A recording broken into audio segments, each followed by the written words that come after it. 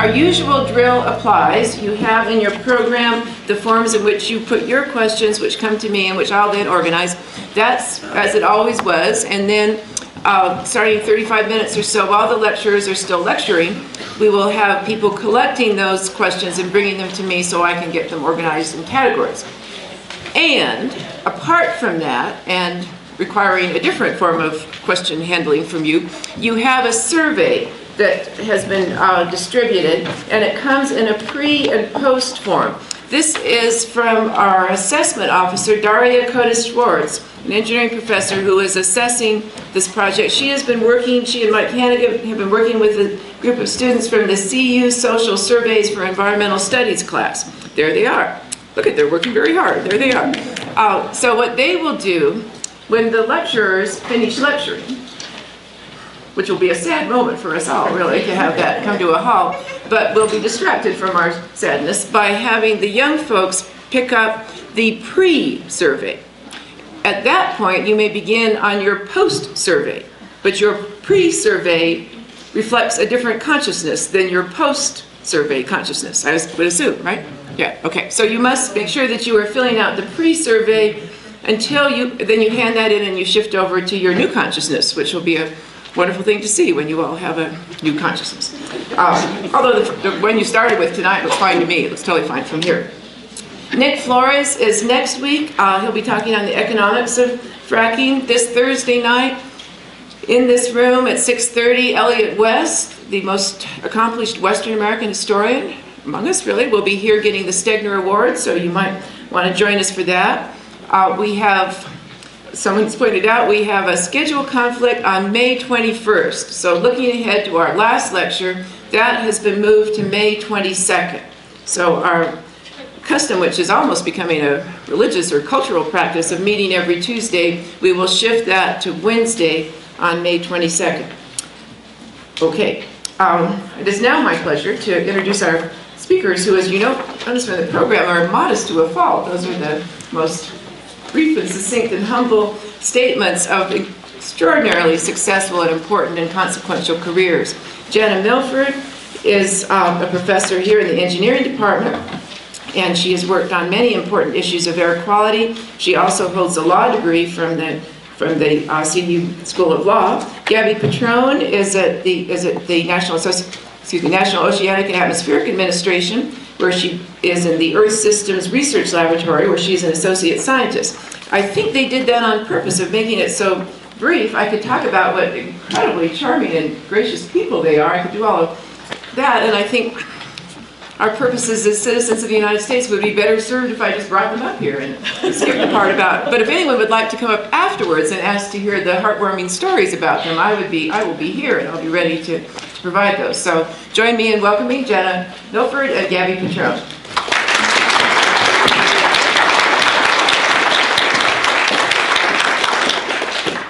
Good evening, everybody. Thank you for coming. Can you hear me okay in the back? All right, I have to figure out what to do with this mic that I don't want to hold. And I don't have buckets. Yeah. I'll try a clip here. All right, still working? Okay. So I'm delighted to be here tonight. My job as part of this twosome is really to lay a foundation. Part of my title is that I'm going to give you a primer on air impacts from oil and gas. And I would ask you to note that the word fracturing and the word fracking are not in my title.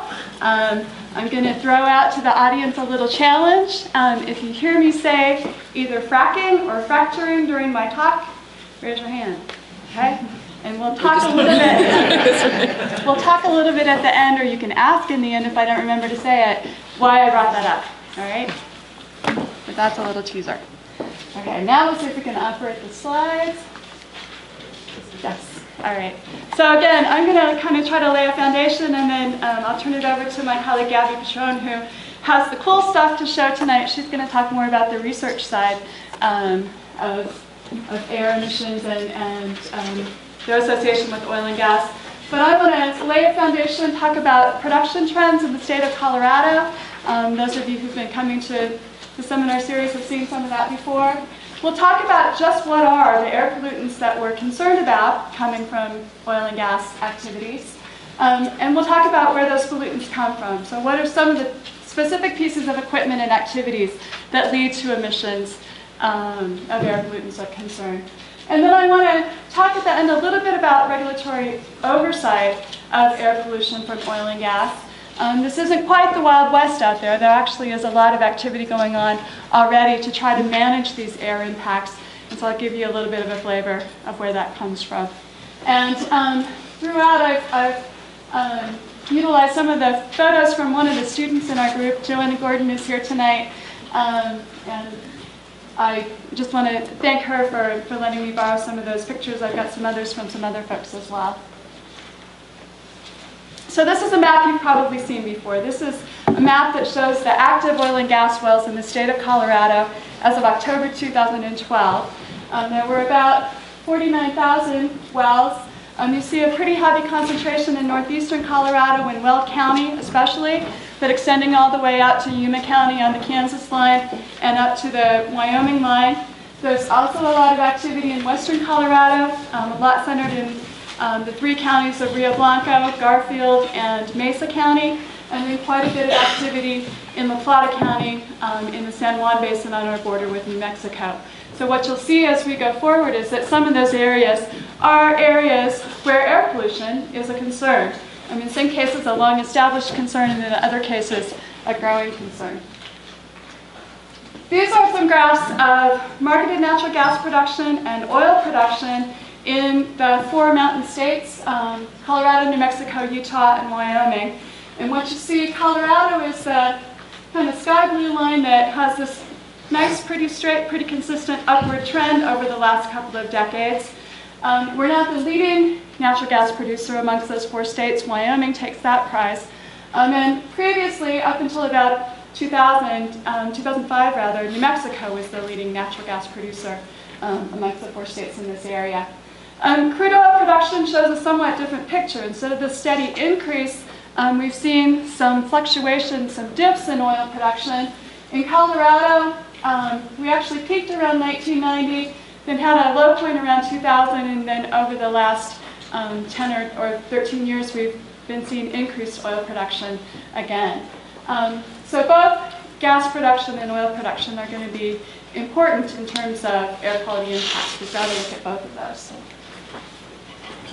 All right, so what are some of the pollutants that we're concerned about? The first category of pollutants that I want to talk about are the greenhouse gases. And greenhouse gases, the two primary ones of concern are going to be methane and carbon dioxide. So methane, of course, is going to be there if you're talking about natural gas, because that is what natural gas is for the most part. If you're looking at raw natural gas, depends on the formation that you're getting the gas from, but it ranges from about 70 up to about 95% methane on a volume basis. There are other hydrocarbons associated with that gas, ethane, propane, butanes, and some higher alkanes and aromatics as well. And those can constitute up to 20% of the composition of raw natural gas, so it can be quite significant. The Denver-Julesburg Basin is an area where natural gas is referred to as wet, and what that means is we have a fair amount of condensate or natural gas liquids associated with the gas production, and those are going to take the form of those organic compounds, the ethane, propane, butane, etc., that are associated. Natural gas can also contain nitrogen, molecular nitrogen, which is an inert compound. We're not too concerned about that. Carbon dioxide, which is something that has to be stripped out of natural gas in many situations. Some areas have their gas production complicated by the fact that they have significant quantities of hydrogen sulfide associated with the natural gas. Those are referred to as sour gas deposits. In Colorado, we're fortunate not to have a lot of sour gas. We have relatively sweet, low hydrogen sulfide concentrations in the gas in Colorado. So methane is a critical greenhouse gas. If you look at its global warming potential on a 100-year basis, it's about 20 times as active in terms of radiative forcing as carbon dioxide is, pound per pound. If you look on a shorter time frame, it is even more potent a greenhouse gas than CO2. And it's going to be released any time in a gas situation that you have a leak, or in some cases deliberate venting of the natural gas. But it's also important to recognize that methane has other sources that are oftentimes located in the same basins that the natural gas wells are. So in Boulder County, for example, it's a really excellent example where there's a lot of methane associated with feedlots and livestock operations. There's also methane that's associated with landfills. So when you think about gas production, you're concerned about leakage or releases of methane into the atmosphere. But when you think about gas use, oftentimes you're thinking about benefits in terms of greenhouse gas emissions, because the greenhouse gas emissions that are associated with combustion of methane are less on a per unit of energy produced basis than the greenhouse gas or CO2 emissions associated with other fossil fuels. So if we're switching out coal for natural gas in a power plant, we're going to see a benefit in terms of the net carbon dioxide emissions associated with that combustion. So we've got a trade-off going between the potential for methane leakage in the production and distribution pathway and the benefit of a cleaner burning fossil fuel source.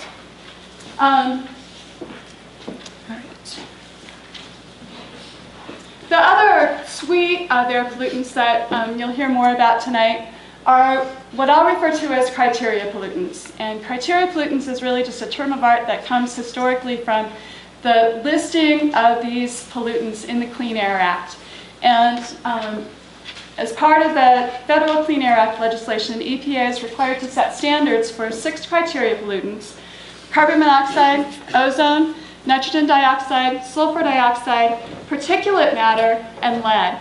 And the ones that are going to be of most concern if we're talking about oil and gas sources are ozone, to a lesser degree, nitrogen dioxide, and particulate matter. We see those 3 criteria pollutants associated with gas production.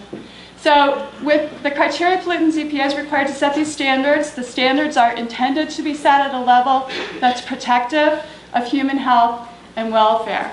And so once you've got a standard set, states and local agencies are responsible for instituting whatever control programs are actually required to ensure that those standards are met in their particular local area. In Colorado, we see issues with ozone, issues with particulate matter in some areas, and the potential for issues with nitrogen dioxide. So we'll talk a little bit more about those. Ozone's the one that's probably most familiar to folks in the Front Range. Why do I say that? Anybody know? So we have an ozone problem. Denver has been struggling for many years to come into attainment with the federal standards for ozone. And the Denver non-attainment area for ozone is actually a 9-county area that includes Boulder County and extends up into Larimer and part of Weld County as well. Ozone forms in the atmosphere. It's not directly emitted by any sources, but it forms in the atmosphere from reactions involving sunlight, nitrogen oxides, and volatile organic compounds. So the nitrogen oxides and volatile organic compounds have many sources, but among them are numerous oil and gas activities and pieces of equipment. Additional sources that sort of complicate the picture if you're trying to sort out the source of an ozone problem. Motor vehicles are important sources of both nitrogen oxides and volatile organic compounds.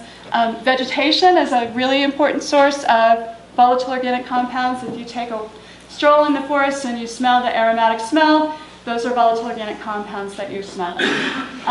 Gasoline, paints, and solvents are going to be other sources as well. So ozone is of concern because of its health effects primarily. It also affects vegetation, but we're most concerned about the human health effects. Respiratory symptoms are common when people are exposed to ozone at high levels. Over longer periods of time, lung inflammation can result from exposure. People who have asthma experience increased numbers of asthma attacks in the presence of high ozone. And there are epidemiological studies that have statistically related ozone concentrations to premature mortality. So it's a serious health concern when ozone levels get elevated. There was a study that was just released a couple of weeks ago in Wyoming that looked at western Wyoming, Sublette County, which is the area around Pinedale, Wyoming, and really the core of the natural gas development in that state, that showed a statistically significant increase in clinic visits with residents in this very small community. Pinedale has a population of about 2,000 people. But with a 10 part per billion increase in ozone, they could see a 3% increase in the number of clinic visits for respiratory illness. So EPA has set a standard for ozone. The standard is set at 0.075 parts per million for an 8-hour average basis.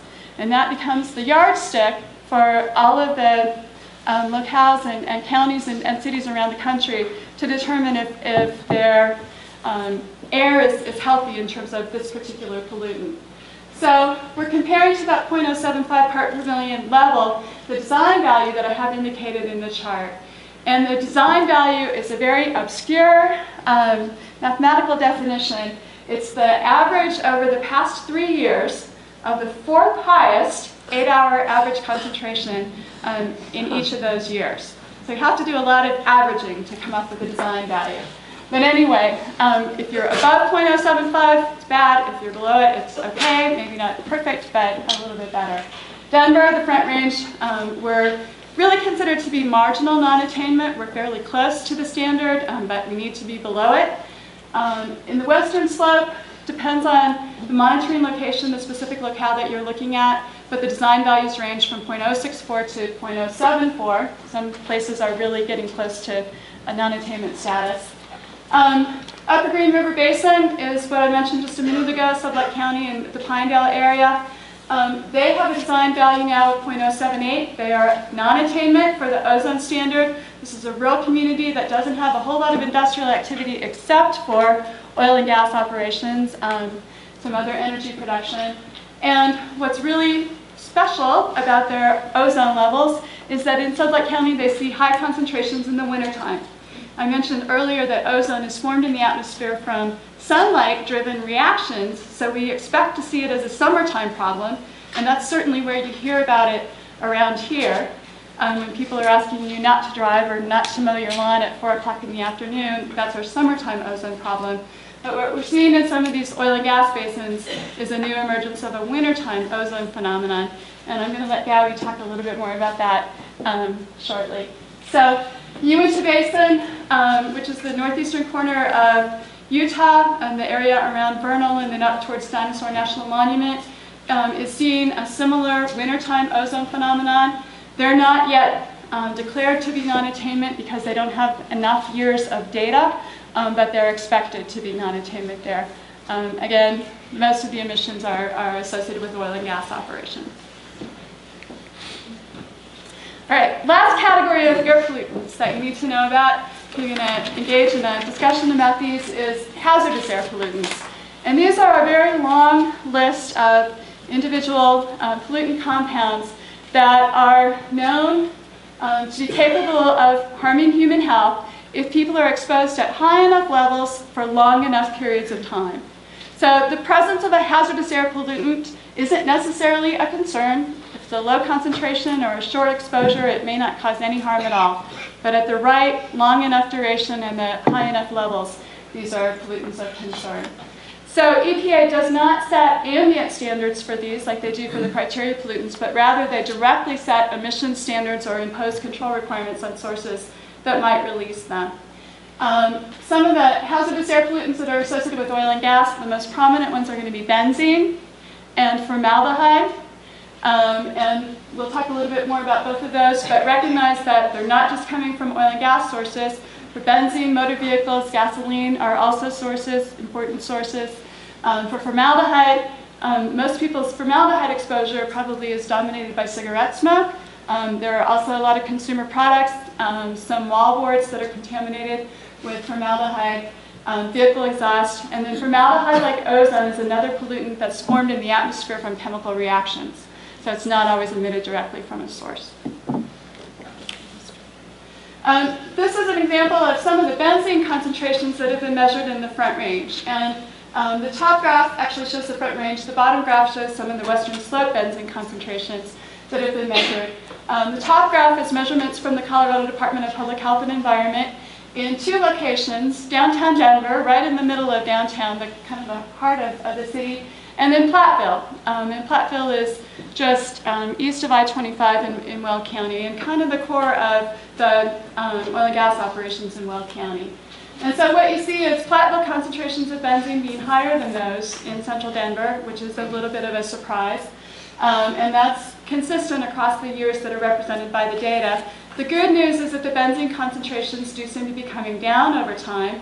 Part of that's attributable to controls on benzene for motor vehicles. EPA has made significant efforts to have the oil refiners reduce the benzene content of gasoline, and that's had an important effect. But some of it is also probably due to tightening control requirements for oil and gas operations. If you look at the western slope, benzene concentrations in Rifle and Parachute are comparable, pretty comparable to those in Platteville currently. So all of those benzene concentrations above where you'd like to see them, but there is some hope in the fact that the concentrations are coming down. Okay, now I want to turn to just a little bit of kind of getting back to my foundations and primer notion, a little bit of information on what the equipment and sources in the oil and gas industry are for some of these pollutants that we've been talking about. So the top one, condensate storage tanks, is probably the thing that's most familiar. If you drive up I-76 or even out to Erie these days, you see plenty of condensate storage tanks, and ours in Colorado are always this nice tan color. I have a colleague who's working in Texas, and they have these beautiful sky blue storage tanks in Texas. I think we need to get our paint color changed. But the condensate tanks were actually one of the first sources that were really recognized as significantly producing volatile organic compound emissions from the oil and gas industry. And what happens is that these tanks are storing the liquids that are produced in association with the gas. Some of the tanks are also storing water, but the ones of concern are the ones that are storing condensate. And when the temperature increases, some of that liquid evaporates. If the pressure drops, some of that liquid is going to go into the gas phase. And when that occurs, an uncontrolled storage tank will vent some of those hydrocarbons to the atmosphere. Since 2004 in Colorado, we've had control requirements for our storage tank, and they've gotten increasingly tight over time. So that now you'll see oftentimes a flare associated with a tank battery, where the flare is designed to burn off or combust those vapors once they get released to the atmosphere. So that's the condensate storage tanks. Another common piece of equipment that you'll see is the glycol dehydrator. Oftentimes they're pretty readily identified as just very tall cylinders that you'll see on a well pad or in conjunction with oil and gas operations. And their job is to strip the moisture out of the gas when it's pulled out of the ground. So it's going to have some water associated with it. Glycol dehydrators absorb that water by circulating glycol. And as that glycol circulates, it doesn't just absorb water, it also pulls in some of the hydrocarbon gases from the natural gas. And so glycol has to be cleaned at the end of its absorption cycle. It gets regenerated by heating it up in what's known as a reboiler. And when that occurs, guess what happens to some of those vapors? They're going to get released into the atmosphere. Once again, though, there's a mechanism for controlling that. And Colorado, also since 2004, has had requirements for glycol dehydrators to utilize control equipment. And similar to the story with the condensate storage tanks, those requirements have been tightening over time and will yet get tighter as time goes forward. Another important source of air pollution in the oil and gas industry is the compressors that are used to maintain or boost the pressure of the gas as it is carried through very, very long miles and miles of pipelines. Those compressors burn natural gas at high temperature, and in so doing, they produce nitrogen oxides that are released to the atmosphere. So one of the 2 ingredients of ozone, the nitrogen oxides, is going to come oftentimes from compressors.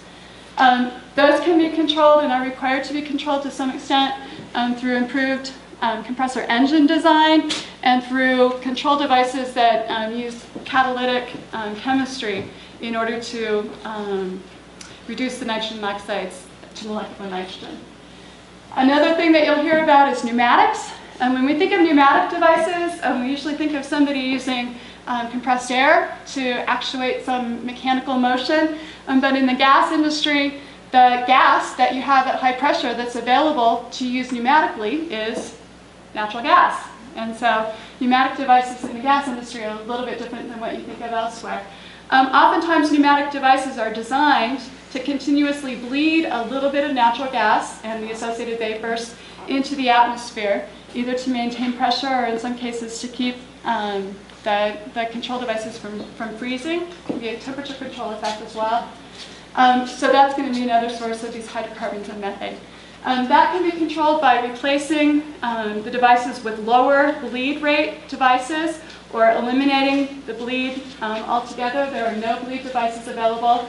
It can also be replaced in some special circumstances by using compressed air or replacing that pneumatic actuation with an electrical signal.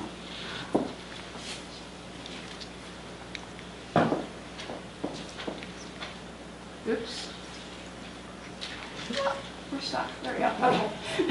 Not completely stuck. All right. So far I've been talking about equipment that's used in primarily the production and processing phase of natural gas. I want to mention the drilling phase now. And one thing to note about the drilling phase is it's relatively short in duration. These devices and equipment that are used in production can be out there for years and years and years. Drill rigs, in contrast, are typically out for a matter of a few weeks at a particular location. It can be longer than that if they're drilling multiple wells from a single pad location. Drill rig engines, like compressor engines, are going to release nitrogen oxides because they involve high temperature combustion. They also emit carbon monoxide, particulate matter, and some CO2 as a combustion source. Again, there are mechanisms to control those, but the drill rig engines tend to be somewhat harder to tackle. For one thing, they're expensive. For another thing, they last a long time. So it's heavy equipment that kind of gets out in the field and gets moved around, but it's not something that gets replaced with all new equipment from one year to the next. The other thing that goes along with this sort of transitory mode of well drilling and completions is the completion stage. And completions refer to the well cleanup that has to occur after hydraulic fracturing. Yay! That process is going to release hydrocarbons and methane to the atmosphere again, and to a greater or lesser degree depending on how you control it. So what we're doing at that stage is we've injected liquids and proppant into the well in order to affect the fracturing process. That stuff has to, thank you, come back out of the well at some point before the gas is produced and really starts flowing into the sales line. So when they pull those fluids back out, the flow back is going to sometimes vent methane and other compounds into the atmosphere. The degree to which that controls really depends on how quickly they can get that flow back material cleaned up, the gas separated out of it, and then once the gas is separated and at high enough pressure, they can connect it to the sales line. So you hear about green completions. That's a process for accelerating that separation and getting the gas linked into a sales line more quickly. And they can really accelerate it quite a bit so that the amount of emissions that occur can be reduced by 90% or more. All right, the last thing I want to mention about controls is the problem of leaks. Leaks is a big problem. You can imagine all those pipelines, all those valves, all of that plumbing associated with natural gas production, all of it has the potential to leak. And lots of leaks that are very, very widely distributed over miles and miles of pipelines. So since 1985, natural gas processing plants have been required to conduct leak detection and repair programs in the gas industry. But that was pretty much isolated to the large gas processing plants that you see. What can go on beyond that and what's important to conduct is what's known as directed inspection and maintenance. And that's a mechanism for going out and surveying these miles and miles of pipelines and valves and all the connectors to look for leaks. And when you find them, repair them. So So directed inspection and maintenance has been greatly aided by some advances in technologies. There are now infrared cameras that are available for use that can see in the infrared gas emissions, methane emissions that would be invisible to the naked eye. So that's been an important tool for assisting in that mechanism. And there are some new efforts in Colorado as well. I think one of the big challenges with air quality and air emissions in the sector is just that it's such a widely distributed source. All of Weld County, all of northeastern Colorado have to be surveyed and inspected and maintained. And so there are new experiments going on with remote telemetry devices that can be used to detect problems at well sites or problems in other equipment remotely without having to be visited by an individual. Okay, I'm going to finish up really quickly so I can turn it over to Gabby. I mentioned at the beginning that there is a lot of regulatory activity that addresses air emissions in this sector. So at the state level, both the Colorado Department of Public Health and the Colorado Oil and Gas Conservation Commission have a role to play in terms of regulating emissions. The Colorado Oil and Gas Conservation Commission in particular has oversight for the completions and drilling process. They deal with the temporary sources at those stages. We also have a lot of gas leases in Colorado that are issued and overseen by the Bureau of Land Management. These are leases that occur on public lands or leases of federal minerals in split estate situations where the federal government has held onto the mineral rights. So the BLM has authority for that, and as part of that authority, they can do and issue environmental and air mitigation requirements. EPA, as we've talked about, issues these ambient standards. The ozone standards themselves have really driven a lot of the control activity that we see in Colorado. So they kind of trace back to the federal requirements.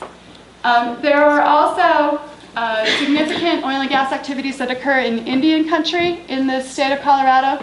The Southern Ute tribe has most of the oil and gas activity in the northern San Juan Basin in La Plata County. And that tribe is actually one of the leading tribes around the country in developing its own resources and management efforts for managing air quality impacts of their energy development activities. We've got local and county opportunities. That's a bone of some contention in Colorado at the moment. But what Boulder County is trying to do in the new program that they're going to introduce this summer is to offer expedited permitting for companies that are willing to adopt especially proactive and protective measures to reduce air emissions and other safety and environmental concerns. So that hasn't gone into effect yet, and it'll be interesting to see how that works out. When private individuals are leasing minerals, they also have an opportunity with their lease agreements and surface use agreements to modify environmental practices and improve environmental practices that occur on their property. And then finally, you have to give a lot of credit for the oil and gas industry having undertaken a lot of voluntary efforts in this space of working to reduce air emissions over many years. Many of the control requirements that have been adopted into regulation were first developed under voluntary efforts that the oil and gas companies have undertaken. So that, I'm about out of voice, which is good, because it's very much time to turn it over to Gabby.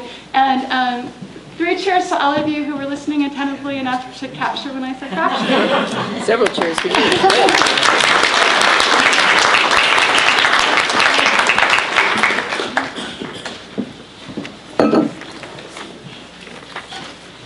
Does this work? Here, is the green light on? Yes. That's okay. The green light is not. Oh, there it is. Okay. All right. I try to be a good person with a microphone. It's probably something you have to hold up pretty close. Close or not close? I think close. Close. Okay. Let me know. You can wave your arm if you can't hear me. Okay. Let's open the next.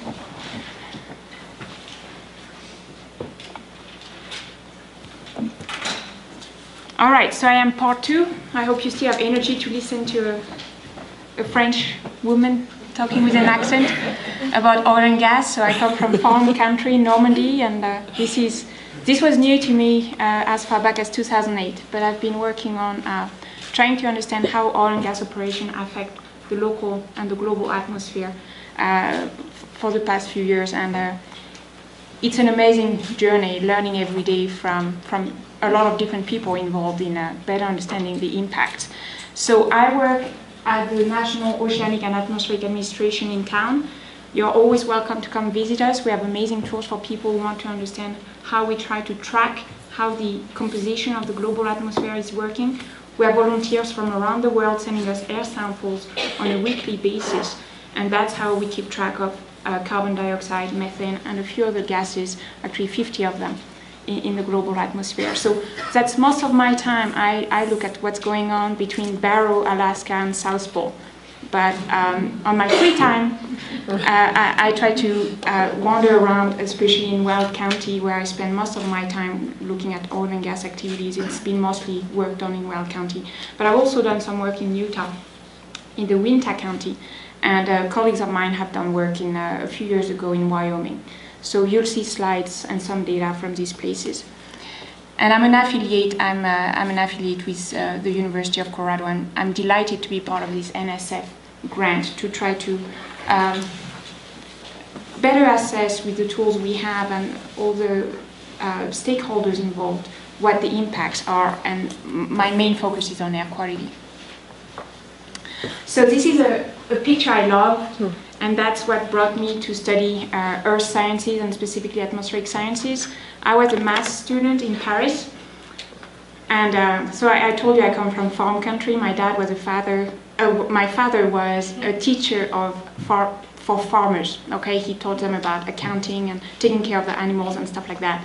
And he pushed me to study math because that's the only thing. He became a psychologist later on in his life, but that's the only thing he never mastered, mathematics. So I'm like, okay, I'll be a good daughter and I'll do what my dad wants. So I studied math, but then after a while it became really dry.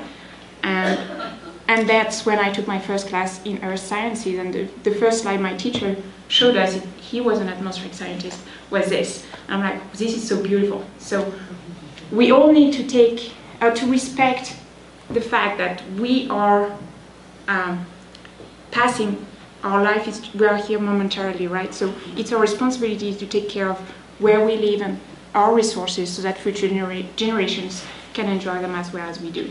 And the atmosphere is one of these resources in my mind. And it's a very small layer of air, stuck on the solid earth. And my passion is to study it and understand what's changing its composition. So as Jana talked about earlier, many things can affect the composition of the atmosphere. We know in general what it's made of. And what we're looking at in terms of pollutants is usually very, very small fractions. So that's where you need scientists and very expert people to be able to detect very small changes in very small concentrations.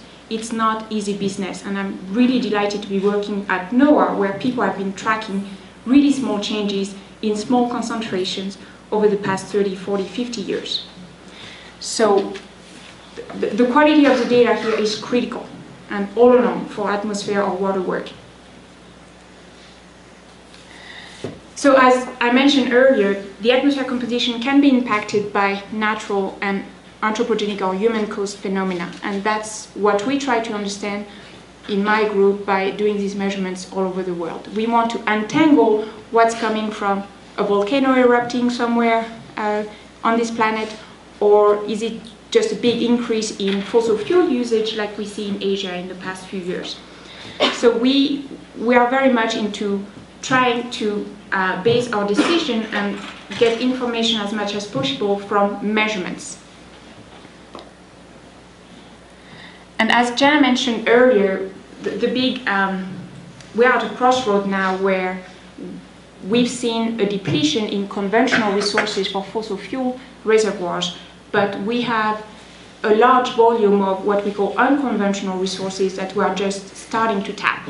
And that's where the boom that we see in oil and gas production in a lot of, in several states in the US is starting to to have an impact on local economy, but also potentially air quality.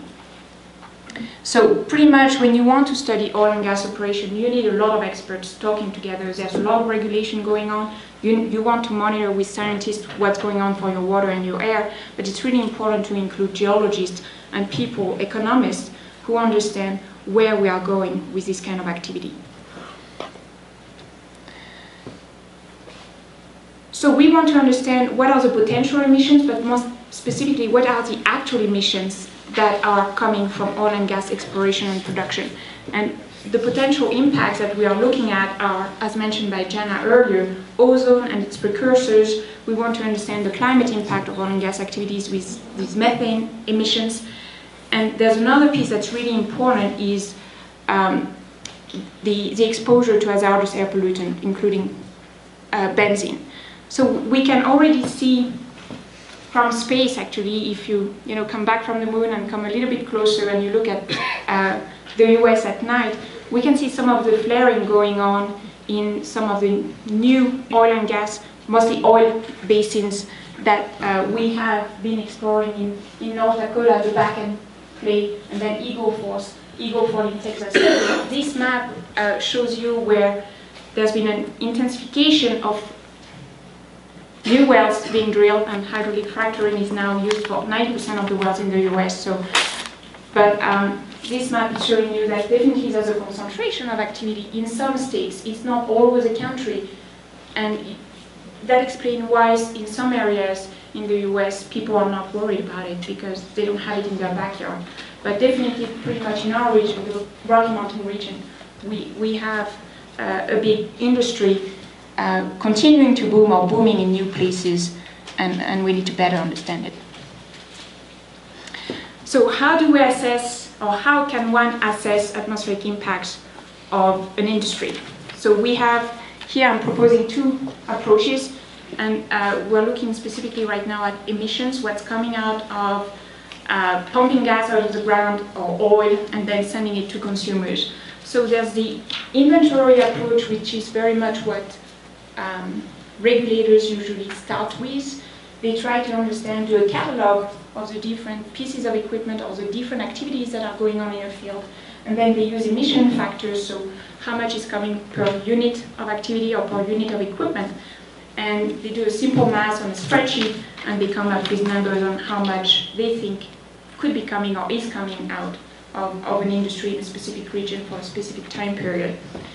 Well, the approach we use in our group, as I said, with the measurement, is we go out there and we take air samples.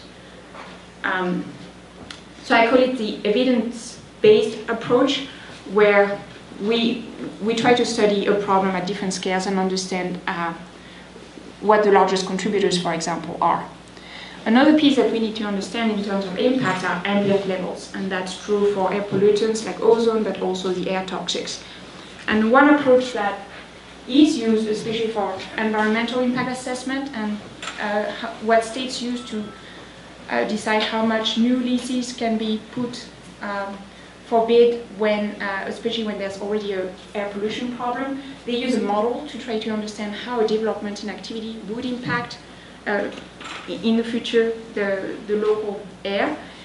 And so that's a model approach. We use models also to understand if there's already a problem with air pollution like we have in the Front Range here, what kind of mitigation should they put in place to mitigate the ozone problem, for example. So we use models to put scenarios as input and see what likely scenarios would give the results we want.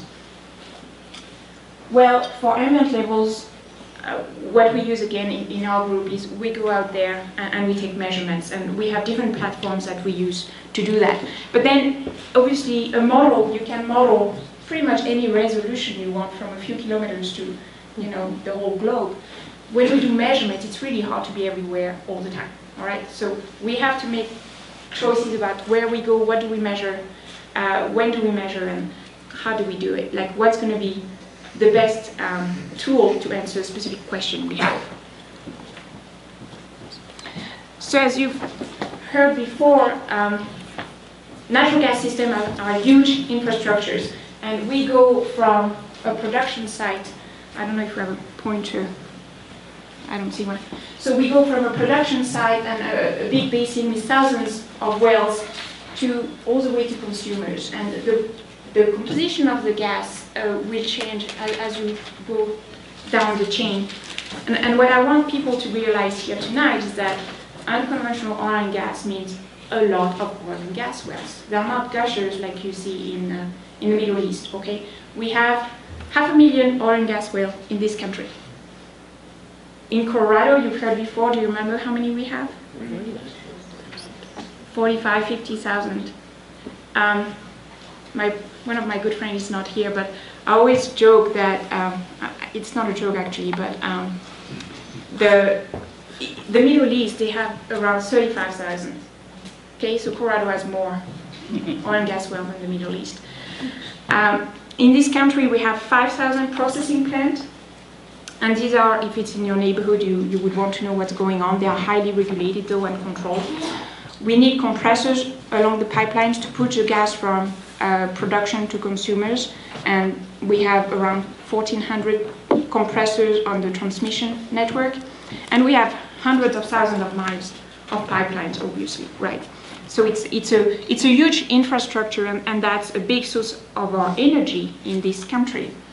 As of 2012, 36% of our power, electricity generation, was due to natural gas burning, and it's growing.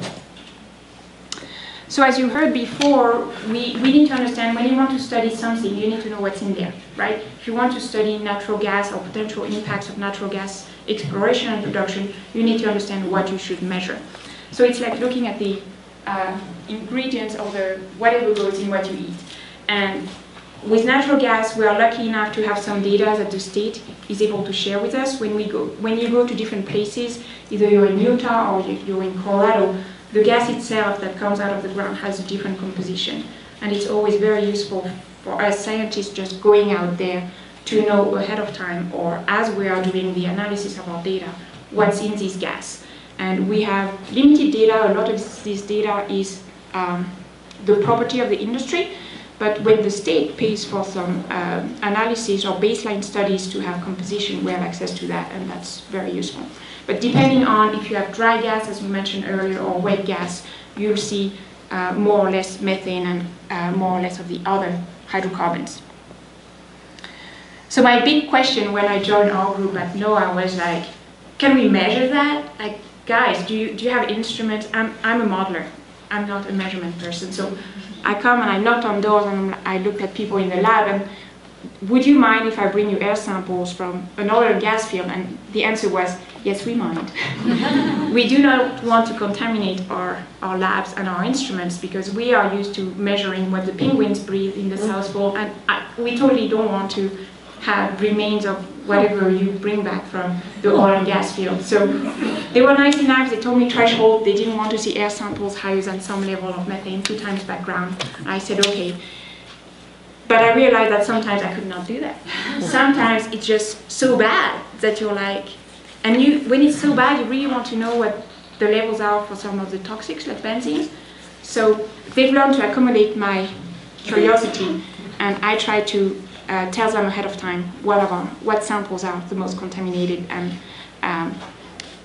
it's working well in the end. But so as I mentioned earlier, I work in the global monitoring division, and it's really a big cooperative effort where we have volunteers from all over the world, scientists, but they can be also school teachers that go out, like in Mongolia, we have this school teacher that's been working with us, and she brings the samples to the US Embassy in Mongolia. We don't want to have anything to do with customs, so we have a really amazing network of people that bring us these intact samples of airs, and they take the samples 2 in a row and send them to us on a regular basis. So we are able to get, I'm sorry, everything is covered here, but we have a global network of places where we get air samples.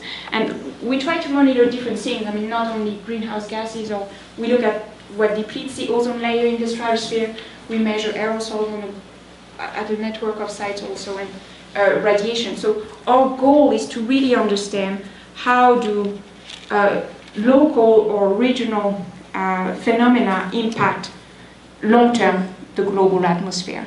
And we feel that oil and gas operation could potentially be something we need to understand better, because it could have a global impact with a long-lived methane. Methane sticks around for 10 years, okay? If you leak it as methane, it's going to be around for 10 years, and it's so much more potent than CO2. It's something we should be careful and not spill. So we have different platforms that we use to do our measurements, and the one I'm most known for is the mobile lab. I really pushed our people to go out there and put the instrument that we used to put on, mostly on airplane or just at towers around the country, to give us some more flexibility and put them in a van. We started with a Prius, soon it became too small, and we have now this dedicated vehicle that we can drive around and measure different air pollutant rates. And that gives us an amazing tool to get close to sources. What we do also to look at more species, because you understand we have a finite volume here that we can fill in, we take air samples in flasks, and that the suitcases that we have at the top, I love that they come in wine bottle suitcases. I think that's great. So we have these suitcases with 12 glass flasks in them that we can fill on demand with. We have a compressor shown here too. And we have different instruments in our lab at NOAA here in Boulder that we look at what's in the air. And we have colleagues at CU also who look at isotopes and different hydrocarbons for us. So we are able to leverage for this kind of study what we use for our global and national network. And I feel that having NOAA, a federal lab with a very strong respect in terms of how well they know what they do and how well they make the data available and transparent, to be able to leverage their expertise to study local problems like oil and gas impacts. So where do we go? That's one of our questions, right? We have all these tools, we can make these measurements. Where do we go? Well, as Jana mentioned earlier, one of the first impacts that have been detected from oil and gas operations are ozone non-attainment. And in our EPA Region 8, these are all the states that are in that, one of the regions that the EPA, how they separate the different states in the US. We've had ozone problems in Colorado for a while, so we've been non-attainment officially since 2007, but the problem started a few years earlier. So that's a summertime problem.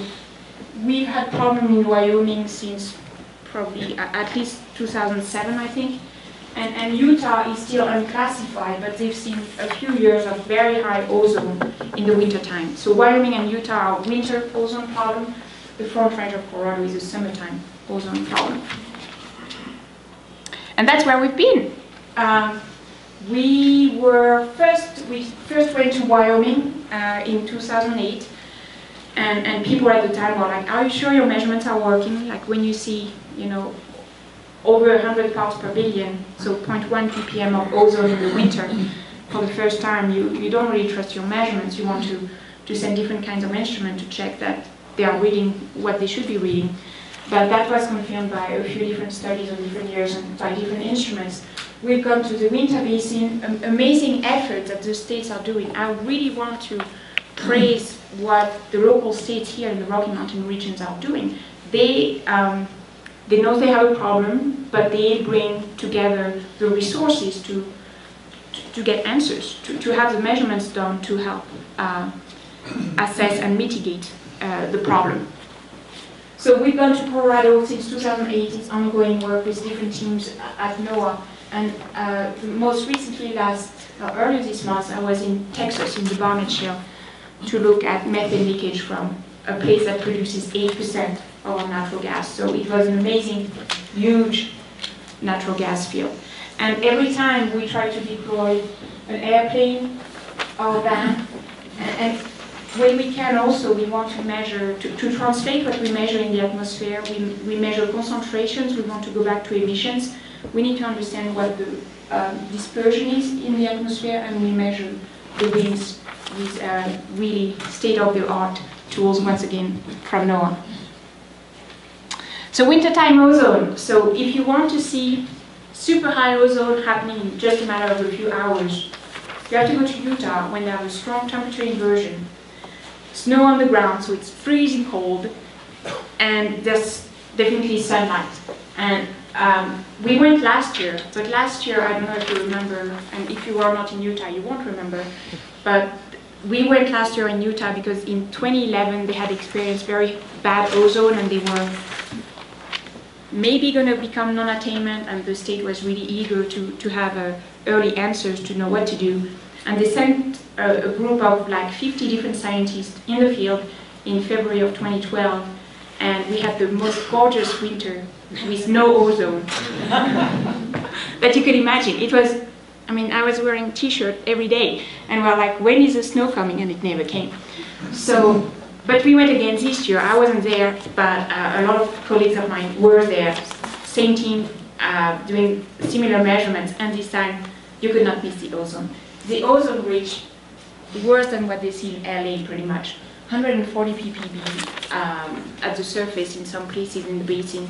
And what people did is they used the same kind of instrumentation that we deploy at South Pole to understand what the ozone hole is doing, you know, every spring down there.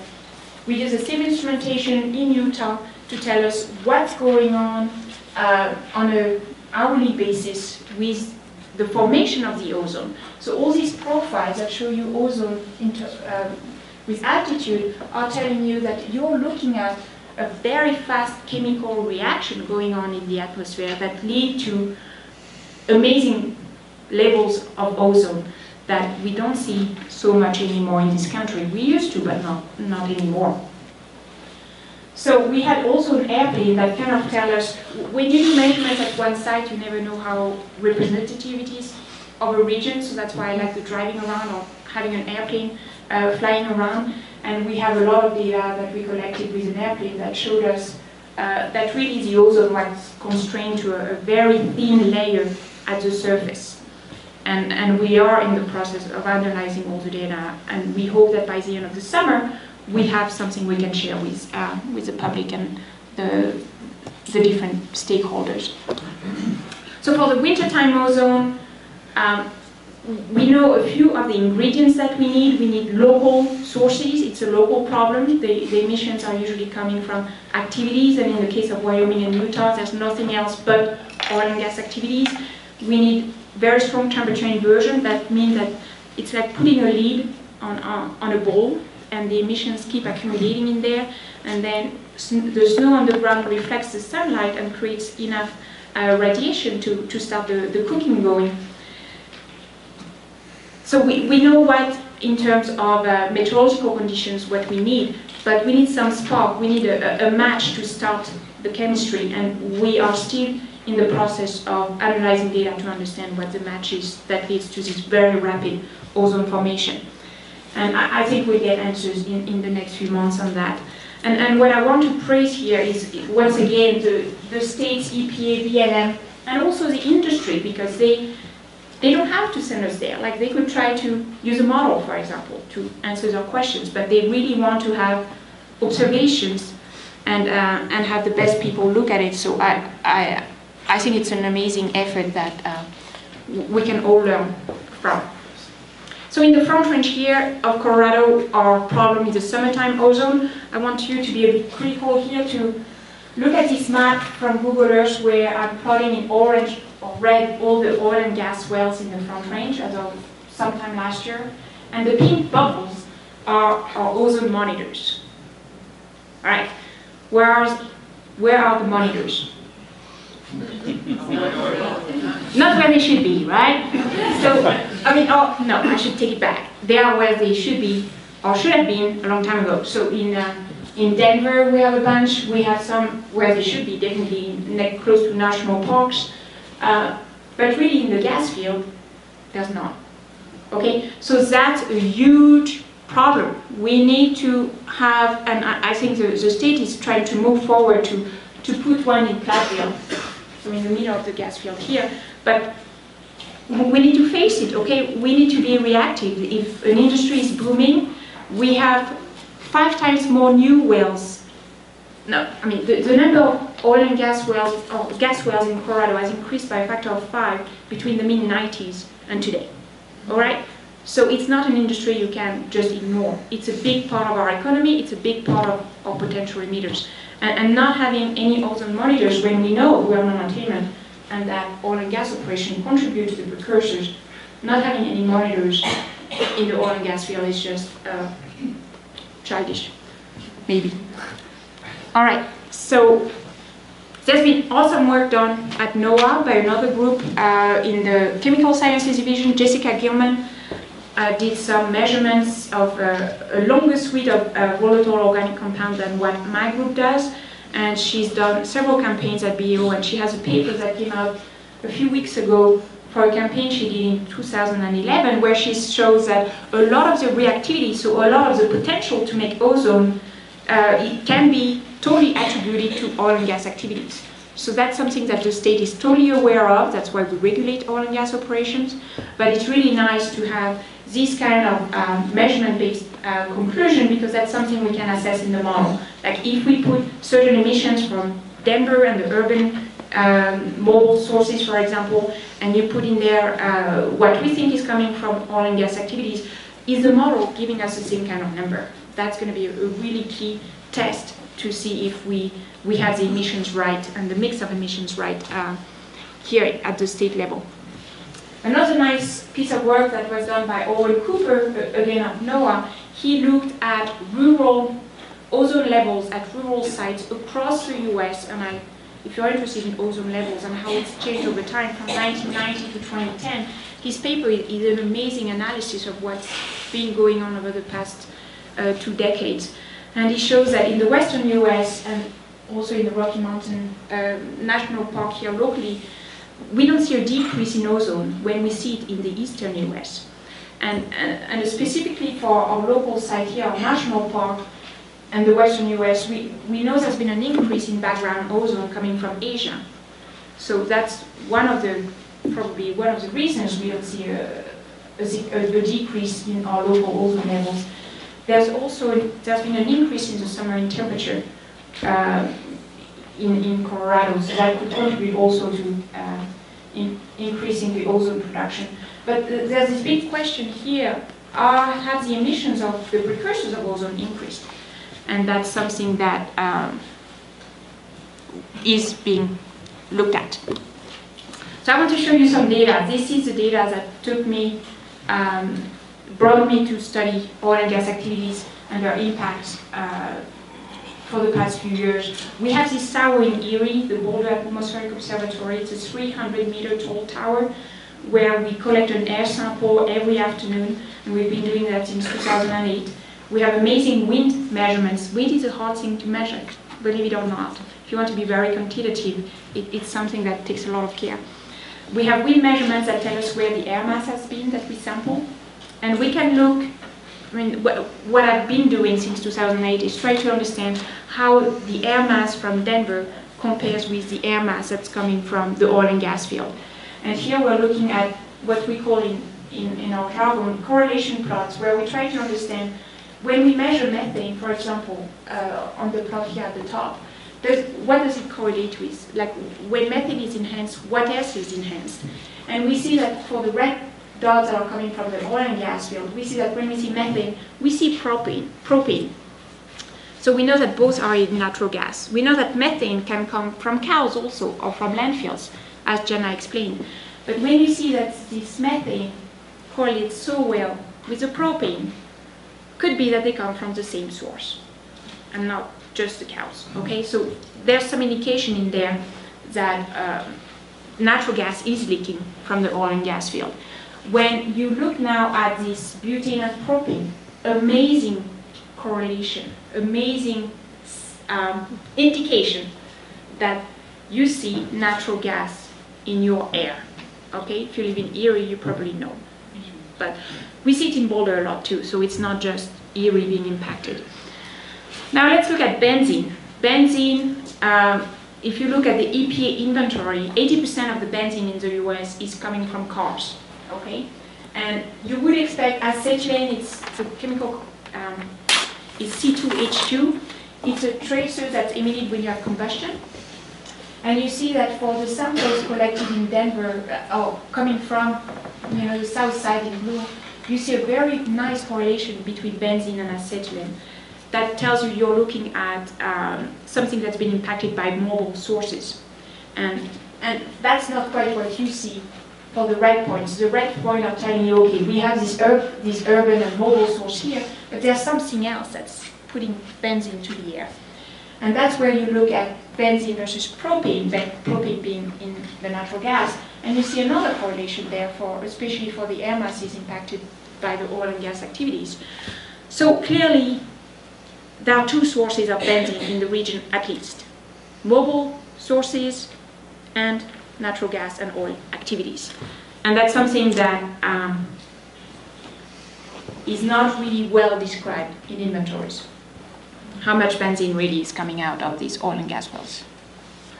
So now I'm going to move on to propane, and I know I'm late, so I'll try to speed up a little bit, to methane, sorry. So as we mentioned earlier, methane is the first ingredient in natural gas. It's a very potent greenhouse gas. In the US, EPA assesses that 30% of the methane emissions in the country are due to natural gas and oil systems. We need to understand the emissions better because it's a big actor in climate change, and we need to understand how the emissions and the leak of natural gas differ in different regions. So we've talked about that. I want you to ponder on this graph, and I'm sorry if it's going to take a few more of your neurons to fire up when we look at this graph, but that's the world I live with every day, where I'm trying to make sense of what comes out of EPA. So EPA, as we said before, you know, when you were looking at the storage, you know, they put boxes where that's how they build their inventory. They try to keep track, how many wells do we have, how many were fractures within the year, how many compressors do we have, blah, blah, blah. And then they come up with how much methane was emitted around the country from natural gas activities. And every year they come up with what I call, don't take it badly if you work at EPA, I call it an incarnation of the emissions. So in 2010, they told us that the emissions of methane were at this level. It's 1 teragram of methane per year from natural gas system. You're like, great. This vertical bar is the uncertainty. So if you are I mean, you know that scientists, we love to know what the uncertainty is because we're never sure, right? So small uncertainty means you're pretty sure, but you're never right. Well, 2011 comes along, and poof, we jump so high I cannot reach it. And it's not Al Gore with the CO2 rise, right? It's not that yet. I don't need an elevator to jump there. But so we increase from 1 to 6 teragram, and the reason they tell in their, you know, lengthy chapters that they write every year to explain why they think they make the inventory better. So they say we've taken into account fracturing of unconventional wells and liquid unloading at all these wells and blah, blah, blah. And then they put another uncertainty. What's amazing is that if you were a scientist, you would wonder why the uncertainties do not overlap. Okay, like why were you so sure now? Why are you so sure? Why were you so sure a year ago and now? And I mean, it's a totally different picture that you're portraying. Now we are in 2013. They have released a new inventory. They always go back to 1990. That's how we do it for greenhouse gases, like with the developed countries have to report their estimates of greenhouse gases emissions to the UN, okay, and it's always back to 1990. And what you see now is that we are in the middle of the road, all right? We had this earlier estimate that we thought was very low. We had an estimate that made the industry cringe and wonder what EPA was coming up with when they were releasing a much higher number. And now we have this, I don't know if it's a happy middle, but it's a new estimate, and frankly, I put a big question mark on all that because I'm not sure I can trust any of that. So the big question is, can we use atmospheric measurements to know what really is coming out of these oil and gas basins? And I think we can.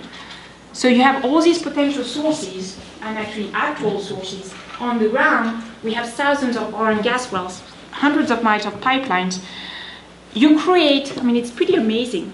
Like, I should end up with a story, but I drove back once at night from Utah to Colorado and going on I-70. You were in this pool or this bubble of methane at night.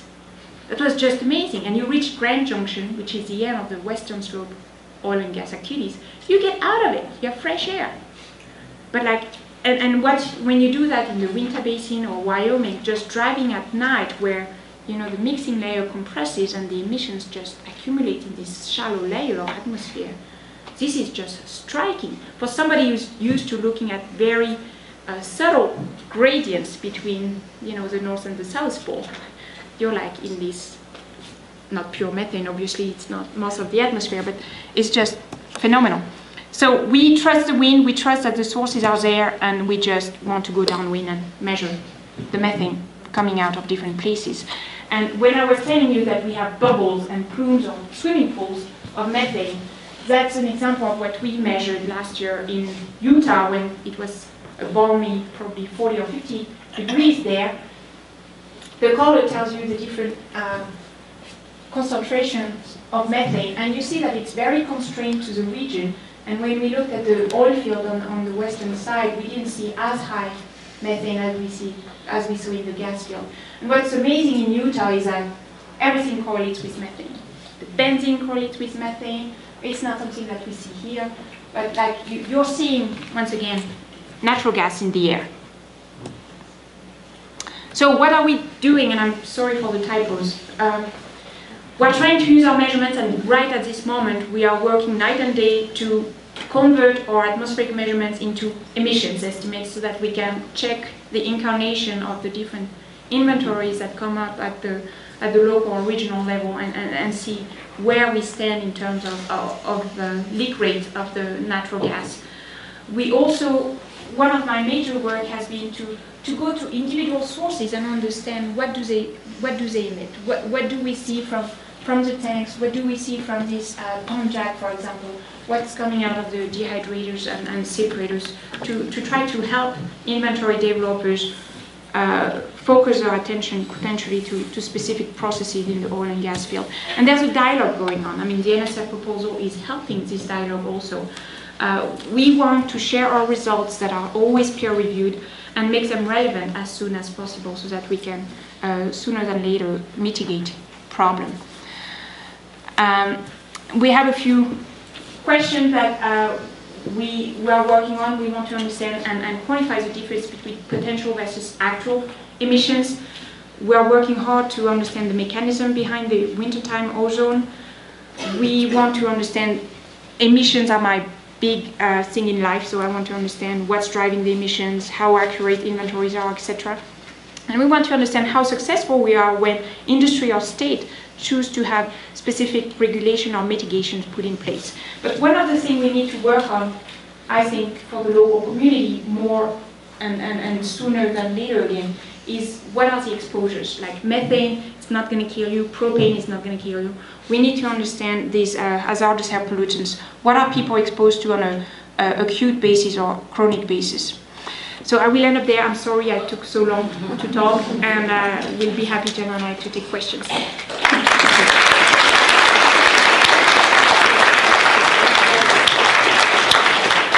Okay, I will start off with a couple of questions that you may say, well, actually, these may be things that you know about or think about.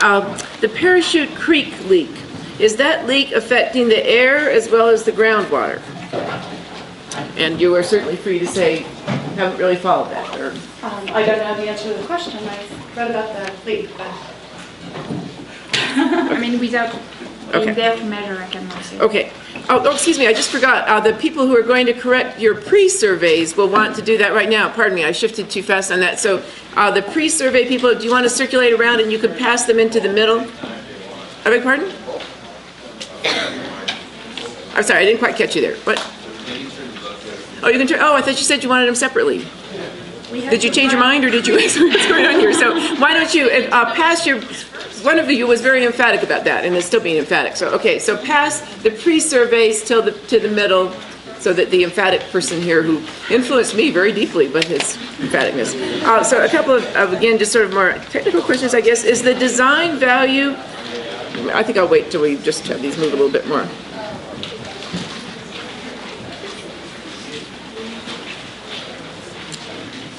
Okay.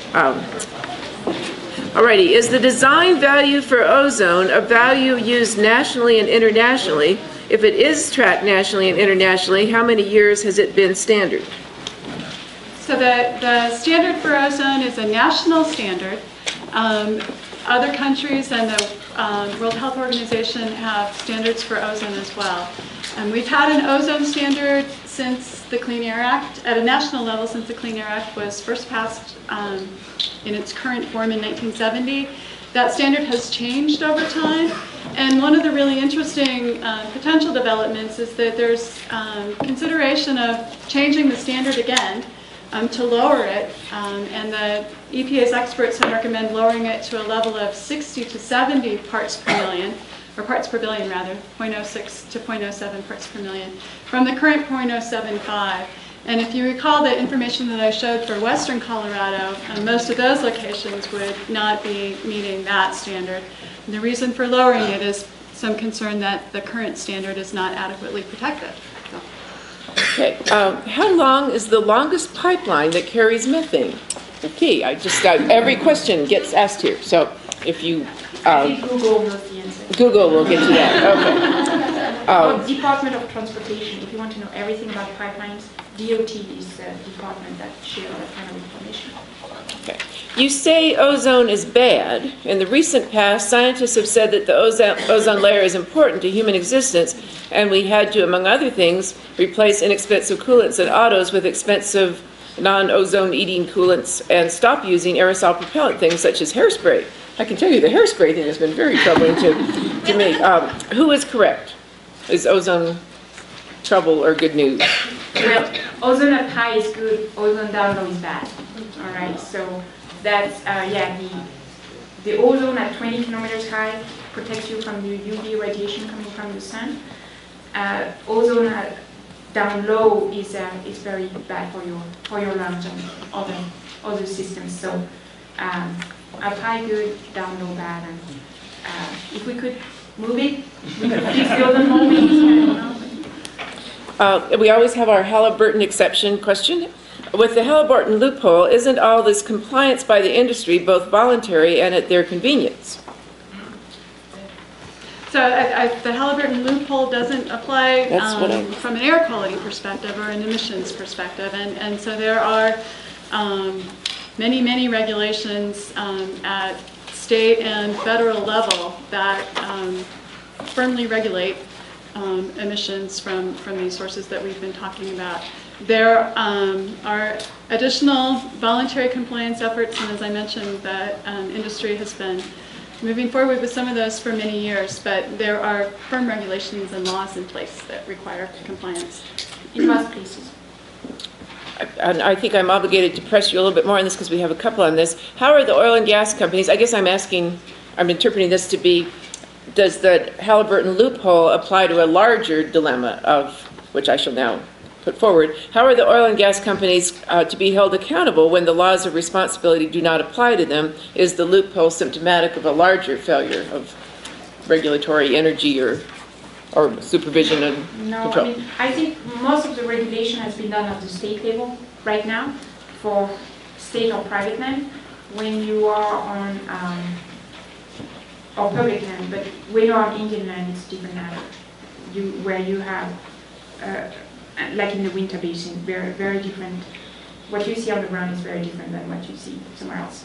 So I think regulation is one thing, where it applies is another, and how it's checked is another one too. So I think Colorado is really a leader in terms of regulation and having industry work together with the regulators to show their best and to do the best in the field. Most of what I see driving around is going to be usually problems that should not occur, but it's not the mainstream that you have a lot of leaks. what you probably understood from looking at the Utah pool of ozone or methane is that it's a different story down there, and we have a paper coming out hopefully soon that will not explain why, but will explain the extent of what we think the problem is. And I think there needs to be more open communication between the different operators down there and whoever regulates to see how things can be fixed. Okay, and now you wondered, would we get to methane? And we are. Now we're going more directly to the questions, questions directly from your talk. When methane escapes, how fast does it spread up by being buoyant, and how fast by diffusion? Is it more concentrated at higher altitudes after it equilibrates? Wow. It's kind of a question my daughter would ask. It's really, I mean, it's very cute, but we usually think, like for in the winter basin, that was our first study where we flew the plane to try to understand what's coming in our basin and what's exiting the basin, and by measuring the difference, we can tell what's being emitted. Well, it's going to take a few hours for the basin to flush when you have, distant wind of 5-6 meters per second. So usually what happens in the boundary layer is so turbulent that we will mix the methane within a matter of 30 minutes. It will mix pretty well from where it's emitted at the surface to the top of the boundary layer, which is going to be a kilometer high in February, in sunny conditions. And then to flush the basin, depending on wind speed, it can take a few hours. So I hope that answers the question. We can talk more offline upstairs. When the methane is flared, is this producing less methane than if it just vents? Or less, less greenhouse gases. Sorry, I didn't quite get that one. When the methane is flared, is this producing less greenhouse gases than if it just vents? Yes. Yeah, I mean, when you flare a natural gas stream, you're going to convert the methane to CO2. So instead of waiting for the atmosphere to do that for you, that's going to take 10 years, you're burning it into CO2 quicker. And since the global warming potential of methane is so much higher than CO2, you've done the Earth a good deed, burning it right away. And one of the issues is, for example, in cities or close to urban areas, operators sometimes think, or the local community is very scared of seeing flares, but they are good for you, okay, they are good for the climate. So you'd rather see it burn than just be ignored, or not be ignored, but just be vented. Okay, and now I think you can use the word fracking or fracturing now. I think you're good at that. So questions about emissions particular to fracking. As well quantities increase, will negative atmospheric impacts increase proportionately or disproportionately with those, as fracking well quantities increase? Will negative atmospheric impacts increase proportionately or disproportionately? Will we have worse impacts from wells that are fracked than we had from previous generation of wells? Well, you probably noticed that I don't think I mentioned fracking except once in my talk. I have not measured that specifically except on one occasion, and it was in Utah, and I've done some measurements, more like opportunistic measurements whenever you're in the field. There's a good chance you will see this kind of operation. We don't see much methane coming out of that. The flow back, depending on how it's handled, can be a disaster or can be something you don't even notice. Okay, so green completion works, and we need that to be the standard, and that's what EPA is pushing for with the new source performance standard that will take effect in January 2015 across the board for all the states. Green completion is something we have to do in the Front Range, so we're already in good hands here in the Front Range of Colorado. But I think I'm always puzzled when I give interviews and journalists end up using fracking in the title of something where they describe my work, because that's really not something I've put the emphasis, because I don't think it's a big part of the problem. It can be for a short time, and maybe potentially with spills for water resources, but for the atmosphere, if it's done well, it's not a problem. And we need to get the attention now put on leaks and fugitive emissions, and get more work done on that to put the right pressure on what needs to be fixed, and not use fracking as a cover for all the problems that we have for the oil and gas industry, when really they know how to do it well, and in most places they do it well. I think I'm repeating myself here, but if there's anything you want to add, I just want to make sure all the questions get heard. So what are the worst air quality problems associated with fracking that are documented? And I think you have kind of just gone there. Is it common or rare? How much methane has escaped because of fracking? What contribution to greenhouse gases has that made? So I think you just went through that whole routine. But Jana, if you were thinking, oh, count me in too, is there anything you want to add to that as well? I think that the only thing I would add is that, of course, one thing that fracking has done is it's opened up unconventional gas resources in areas that were previously not economically viable. And so it is leading to circumstances and situations where gas production is occurring. Right. It's not so much that that particular stage of production is especially problematic. Could you remind us about the two types of methane? I guess biogenic and thermogenic, or?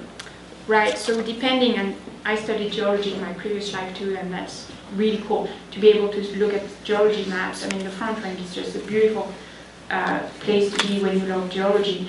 Depending on how deep, so in one of my slides I explained that all these organic matter that was buried under, thousands of feet of sediments got cooked down there. And either it's cooked and it becomes thermogenic, and it's a specific signature in terms of what you see together, or the isotopic signature of methane. But when it doesn't go so deep, but you have bacteria do the work for you of transforming this organic matter, dead plants, into a gas, then it's called biogenic. And that by looking at both, at different signatures in the methane, you try to understand where it's coming from, and that can tell you, for example, if you have methane in a water well, trying to understand, is it coming from down deep, a formation that a gas well would look and produce from, or is it coming from more shallow layers that are bearing biogenic methane, and it's probably always been in your water well. So it's very important to not just measure methane when you look at methane as a tracer of natural gas. It's to understand where the natural gas in water, for example, is coming from. Understanding if it's biogenic or thermogenic is a big piece of the answer that we're looking for. Okay, I just seem to be obsessed and unable to leave the question that I just keep asking you, but I do want to reflect that this is something very much on the audience's mind. On a pound-for-pound comparison basis, what, in your opinion, is the lesser of evils between fracking and standard drilling? I think you have spoken to that. But I'm going to connect it to this question about, because this is as much, I think, about public perception as what atmospheric testing is showing. Have emission regulations changed over the past decades in response to perceptions of hydraulic fracturing as conveying a different kind of risk? It has, and I think Jana can tell you more about that. It has in some places, and that's why I think EPA is trying to have the best lower denominator by pushing for regulation at the national level and to enter into effect in 2015. But I think a lot has been done on fracking. So I would attribute, we are seeing increasingly stringent regulation, and I think we'll continue to see tightening regulations as things move forward. I attribute it really to the boom in natural gas production and the level of activity that we're seeing in some areas where we hadn't seen it previously. I also attribute it to additional monitoring. So it was in 2005 where they started monitoring ozone levels in the Sublette County in Wyoming, first recognized this wintertime ozone problem, and subsequent to that, Wyoming really instituted additional regulations for oil and gas operations. The one really specific regulation that's come into place for fracking specifically is this requirement for green completions. And that was adopted in Colorado in 2008, was adopted in Wyoming a couple years earlier, actually, just for western Wyoming. And will, as Gabby mentioned, become part of the federal requirements effective in 2015 nationwide. Can you share your thoughts about the fugitive methane rates from unconventional gas development? I can't seem to get past that subject with you, but now I'm going to get quantitative here. Is it 8% as in Howarth studies, or 0.5% as in MIT? What research needs to be done? What is being done? Well, we're in the process of finishing papers that are just giving the numbers, but I cannot cite numbers that have not been peer-reviewed. Okay, so if the person interested can contact me, and I can let you know as soon as our papers get peer-reviewed that they are out, and we can share these results with you in a few months. That's the $1 million question. Okay. I don't have any other billion, well, I do actually, I have very large scale and ambitious questions here in a moment, but can oil and gas wells, including fracking, oh, this is a big one, can those wells, including fracking and drilling, be done safely if proper regulations are in place and followed? That's a billion-dollar question too. Okay. Huh. Some places are cleaner than others.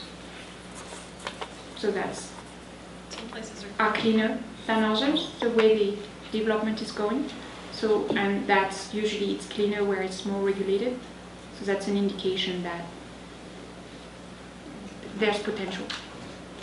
This question I think might be for a legal speaker later on, but if you've been in this world, feel free to jump in there. How do people who want to set up private lease agreements become knowledgeable enough to do that? How do they know about regulations? What is possible to demand in a lease agreement? What are the issues to consider? Okay, you went to law school. I did. And one of the things you learn in law school is when to defer to someone else. I think that would be a good question. I would have done it An oil faster and gas than lawyer. that. Okay. Then, these are very important big-scale requests here. In order of, in fact, they're so connected. Well, actually, I'll just do this one first. In order of threat or damage to public health on the Front Range, rank auto exhaust, coal power plants, indoor pollution, and gas production. And that's actually pretty much this other one too. So you got. Depends where you live. Tell me where you live and we can find out what's going on. I think it's going to be highly variable if you're a smoker, obviously. Colorado, you don't. I mean, it depends where you live, you know, how close you are to some of the sources of pollution. And we cannot give general answers to a question like that. I mean, that's another excellent question, and it's excellent because it's difficult to answer. So. Well, these billion-dollar questions are Exactly. have to be picked up here on. I'm amazed by how much, how acute everybody is here. I mean, I know it's the people. I'm not supposed to be amazed, but it's past 8 and. Oh yes, but I'm down to my last two, and one of them is so targeted at you, Gabby. Okay. Okay. And this one I should have had this one a little bit earlier in the more detailed thing. Silicosis has recently been found to affect workers at fracking sites. What are the implications for nearby homes in terms of air quality and silicosis? Don't be there when it happens. It's the sand that they use to frack. I mean, obviously, there's ways to limit how much of the sand, you know, the puffs of sand that escape. Like, it's really a known disease. I mean, that if you breathe that too much, you can affect your lungs long term. So, I mean, one advice is, when fracking is happening, don't be there. Okay, and here, I'm sorry, Jana, I do not know your country of origin, of immigrant origin, but has France banned fracking? Why? Yes, we have a moratorium on fracking in France, and I think it's going to be revised. I think the EU, I heard, just sent a positive message to the different countries in the EU to allow fracking and to let unconventional exploration happen. Our French company, Total in France, is just so desperate to explore what we have under our country. The big difference in France is that the state of the country owns all the mineral rights. So you can understand that landowners have no interest in seeing this kind of activity happen in the backyard. And a lot of our unconventional gas is where we have a lot of agricultural activities going on, and we have limited water resources too, so it's, we'll see what happens. Tempting to do a follow-up on France's enthusiasm for nuclear power. Should I not do that? Or should You should. Okay. Yeah. Shall I do it to someone else instead of you? Well, shall I call it a night? I should probably. I think it's great. Okay. Yes. Thank you so much good. for coming. Thank you, and join me in thanking our.